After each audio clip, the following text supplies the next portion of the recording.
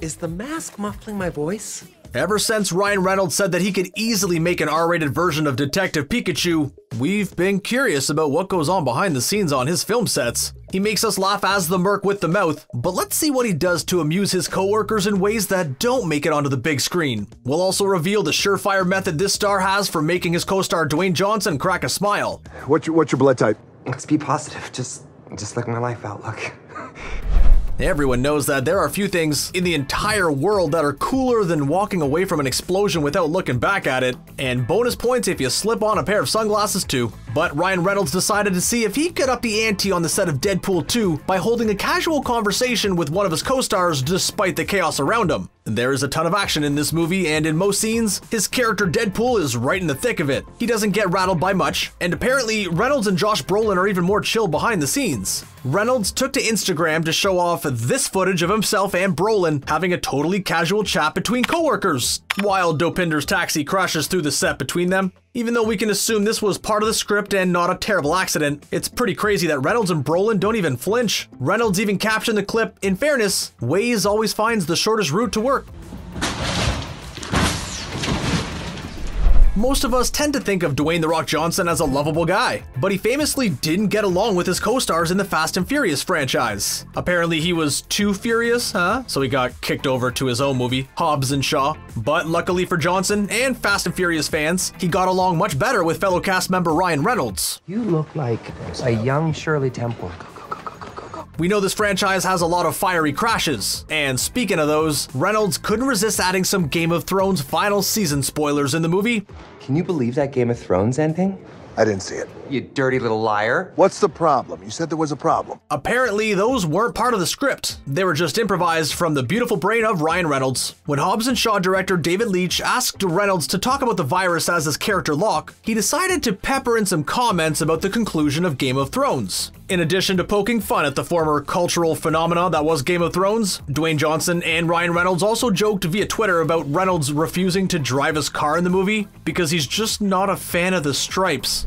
As we're all increasingly connected on social media, it's harder and harder to prevent spoilers from hitting the web during filming. Oh no, finish your tweet. That's fine. Just give us a second. Disney is more of a wild card with notoriously loose-lipped stars like Mark Ruffalo and Tom Holland in their fictional cinematic universe, but things were really serious on the set of Deadpool 2. Stars were given lines and notes on red paper to ensure nobody could make a quick photocopy between takes, and each scrap of paper had to be turned into the script coordinator at the end of the day to be shredded. So what was the big secret? Well, one was that the X-Force would be a part of the movie, and even the X-Force members weren't allowed to talk about it. According to actors Louis Tan and Bill Skarsgård, they couldn't even reveal the truth about their roles to their families. Another super secret casting choice was Ryan Reynolds. We know he was Wade Wilson, but he also played the role of the Juggernaut. Apparently, Colossus actor Stefan Kapicic had no clue until he saw Reynolds slipping on the CGI Juggernaut costume. This time, Reynolds didn't have to make jokes to make his co-stars crack up. He just had to be himself and hit them with this massive surprise. I'm gonna rip you in half now. That is such a Juggernaut thing to say.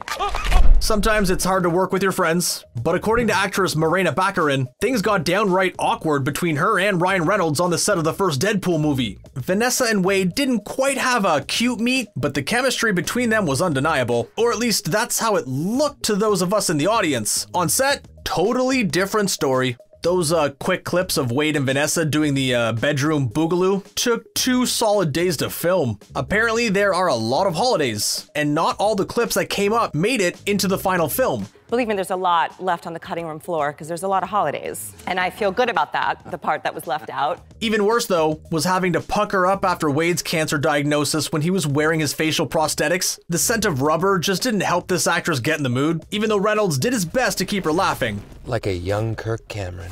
As a thank you to her Deadpool co-star, she made sure to wish him a happy International Women's Day on Instagram. When you think about the behind-the-scenes outtakes you'd most want to see, Detective Pikachu probably isn't first on your list, but maybe it should be. According to Ryan Reynolds, there was a lot of improvisation going on when he was recording the role in order to give the studio plenty of options to pick from. He claims his jokes ran the gamut from family-friendly PG to an all-out R rating. Apparently, there's enough extra dialogue to make a completely R-rated version of Detective Pikachu using Reynolds' recordings. And knowing that the fine, upstanding Pokemon company will never let that footage see the light of day is honestly pretty heartbreaking. But we did get a PG-13 version of Deadpool 2, so maybe there's hope? At least we did get to see Reynolds' own version of a behind-the-scenes look at Detective Pikachu. He joked about spending an entire year getting into character for the part, dropping to 182 pounds and a few feet of his height. Although he admitted to taking the role so he could be in a movie his kids could watch, Reynolds joked that he had to forget all about his kids when he vanished into the part of Pikachu. He doesn't have a wife. No. He's a little yellow guy. The movie X-Men Origins Wolverine was pretty much the worst thing to ever happen to Deadpool, and the guy's been through a lot. But the silver lining of this flick is the beautiful friendship between Ryan Reynolds and Hugh Jackman, and their absolutely ceaseless prank war. According to Jackman, his co-star had just married actress Scarlett Johansson, who happens to be a good friend of his. He teased Reynolds that he better treat her right while they were working on Wolverine, and according to him, that's how this friendly feud got started. These two pals have apparently had a ton of fun on set, but some of their pranks have played it out in very public ways, like when Hugh Jackman and Jake Gyllenhaal invited Reynolds to their Christmas party and told him everyone would be wearing a festive sweater. But don't worry, because Reynolds got his revenge by inviting Jackman to wear matching sweaters and conveniently forgetting to put his on.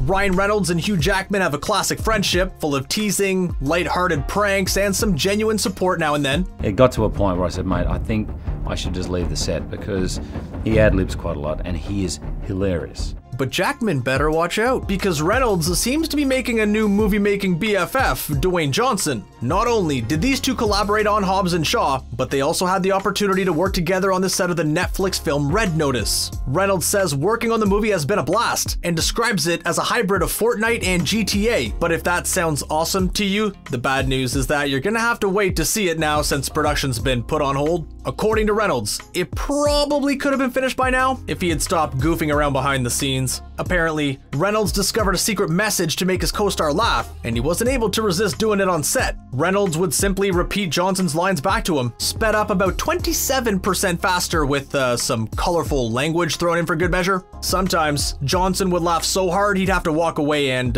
yeah, it sounds like that's why we're gonna be waiting a while for Red Notice. If you can't get enough of this Deadpool star, then you might want to check out his film The Voices. Not only does he star in it as the main character, but he also voices his cat and dog. Jerry, you're a serial killer. Sheriff Weinbacker. No, he isn't. The end result is pretty great, but apparently filming got a little bit awkward and a little bit dangerous. After saying his own human dialogue, Ryan would say the animal's lines silently to himself. His voice was added in later, of course, but it made his time on set really weird. According to director Marjan Satrapi, Reynolds also had an issue with one of his four-legged co-stars. Working with Wolverine is one thing, but having to handle a feisty feline is something else entirely. Reynolds was nervous when he had to interact with Mr. Whiskers, and Satrapi says most of the time you see them together in the movie, they aren't actually in the same room. And when Reynolds had to hold Mr. Whiskers, he might have picked him up a little too forcefully, causing the cat to express his displeasure in the form of severe scratches. We all like to laugh at what a funny, charming guy Ryan Reynolds is, and we all supported him on his journey to portray comic book character Deadpool. But did he really promote the franchise for the right reasons? Or was this all just part of the long con? When he was working on the first Deadpool movie, Reynolds constantly asked about taking the suit home with him to keep. Even though it's supposedly uncomfortable and really annoying when you have to use the bathroom, he still wanted it. After being told repeatedly, Reynolds gave up and, wait, no, he just took it home with him anyway. Is it stealing if you tell them you're stealing it? I don't know. And then it's just taking it. After waiting 11 long years to play Deadpool the right way, he simply walked out with it. When the costumer asked him to take it off, Reynolds invited him to take it from him and just left. Hey, after having to suffer through X-Men Origins Wolverine and Green Lantern, it's the least he's owed at this point. Deadpool is great with a blade or two, but according to Ryan Reynolds, it's not the easiest skill to pick up. When working on X-Men Origins Wolverine, he was spending long days on set and spinning swords quickly and precariously close to his body. Apparently, it's a good thing he was wearing thick pants because he had a couple of way too close calls. But he clearly felt confident after conquering the role of Deadpool, so much so that he decided to match up his skills with those of Olivia Munn, who plays the mutant Psylocke in X-Men Apocalypse. As much as we hate to say it, Reynolds' skills didn't make for a very impressive display compared to hers. Give me your best shot, One-Eyed Willie. Which Reynolds movie do you think would have been the most fun to be on set for? And don't you dare say Green Lantern. Even if that's your favorite movie, we'd still love to stay connected, so make sure you click subscribe to get more videos from us here at Screen Rant. Thanks for watching, and we'll see you again next time.